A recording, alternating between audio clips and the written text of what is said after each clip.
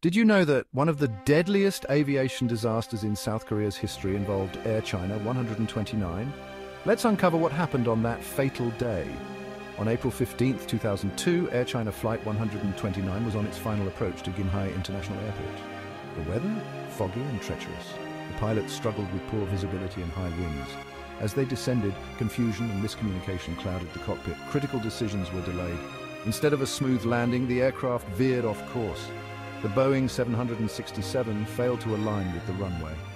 At 11:21 a.m., the unthinkable happened. The plane crashed into a hillside just short of the airport.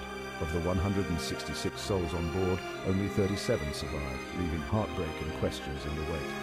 This tragedy reshaped aviation safety standards, emphasizing better training and clearer communication. A grim reminder of how every second counts in the sky.